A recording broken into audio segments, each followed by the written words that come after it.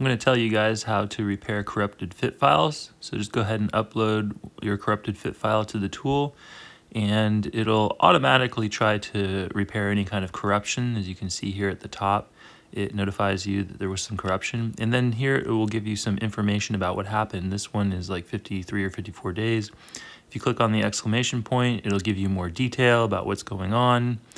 Anyway, click the Edit Points tool, and it'll tell you the points that the tool thinks are bad. So go ahead and hit OK. And you can see the very first point on this file is bad. See, there's that big triangle. So I delete that one, and you see the big red line disappears.